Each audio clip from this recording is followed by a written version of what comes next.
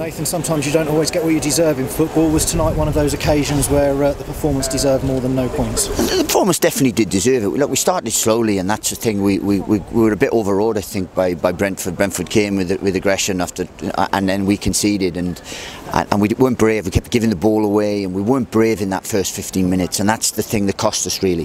But I couldn't have asked for more from them, apart from a goal. I mean, look, we had so many chances, so many crosses, we had opportunities. We were intense, we were aggressive in our play, and I'm really proud of that second half performance. But we still need to score. When we're that dominant and we're that putting that much pressure, we need to score, and that's what we didn't do, and that's what I'm disappointed with.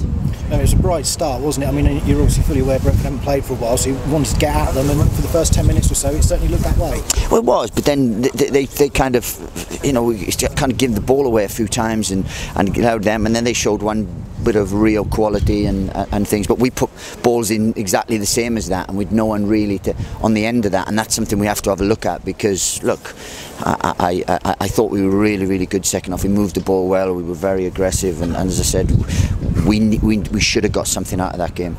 I mean, lots of attacking football without anything in the final third to worry Raya too much, other than a Tunnicliffe backheel that was sublime. Well, yeah, no, but yeah, I thought the build-up play and the quality of our delivery but then you just need someone on the end of it, and that's what we didn't have, and that's disappointing, because the quality that we had and shots and the possession in and around, we have to finish the action a little bit more. But look, quality costs a lot of money, so we know that we have to keep working and do that. But in terms of a performance, I couldn't ask for more, and bear in mind, you know, played them this time last year and 7-0. We played them, I think it was in October. I think it was October or earlier on the season, and they comfortably beat us. So we show we've come a long way.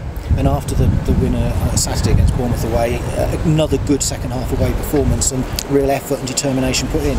Yeah, it's just lacked a bit of quality in the final third. The performance had everything really, you know. I mean, second half we limited them to just counter-attacks and anything, and then we didn't show the level of quality that we should have. And 3 changes in one hit. You sort of delayed it slightly because you had some good pressure at that time. You must have been thinking, well, actually, I don't want to break this up. Yeah, it did. And then there was a break in the play, and we thought, right, come on, give the impetus. And they did. You know, I thought Tunny, Clicker, and Kaz did very well. I thought Harry looked a real threat up top. So look, I was pleased. I'm pleased with the overall performance, and I'm proud of them, because I want us to be brave. I want us to come here and not be overawed and not be fearful, and to be on the front foot and to really have a go, and we did that, and that's the good thing. And it wasn't just having a go in terms of going long, in terms of fighting.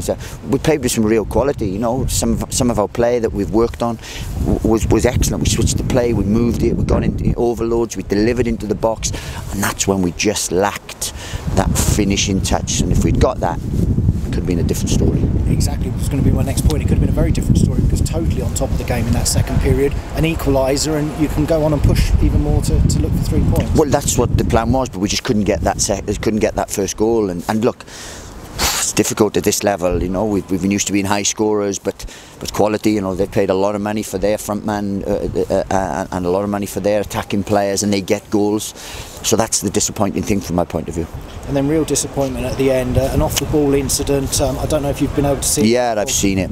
Yeah, Can you talk to us about it? Yeah, I can tell you it's not a red card. It's categorically not a red card. Look, the foolish thing is he just puts himself in a position to give the thing a decision. Linesman saw it. I don't know what he's seen, but it's easy to give that. But look, we'll appeal that, because Jefferson Lerma's got off with one on the weekend, and our player had 4 stitches across the eye and was bleeding profusely.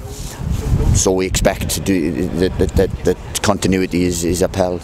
I mean, certainly when Tom was walking off the pitch, I could hear him quite clearly saying he didn't touch him. No, and it's not. And look, it's getting into the game.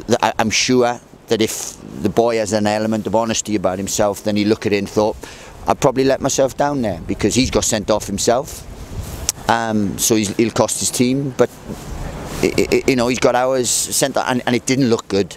It didn't look good in any way, shape or form, you know, and that's the thing. And I'd be embarrassed if I was him, but you know, we'll see.